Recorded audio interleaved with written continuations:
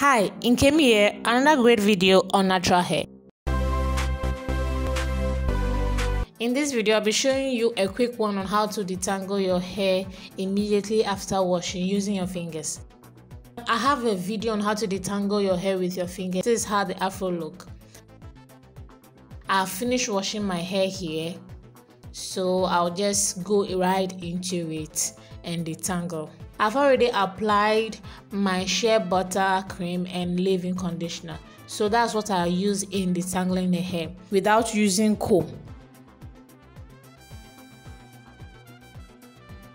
So after I've done that,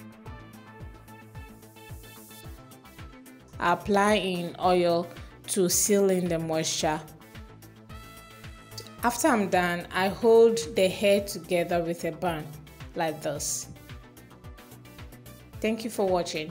See you in the next one. Bye.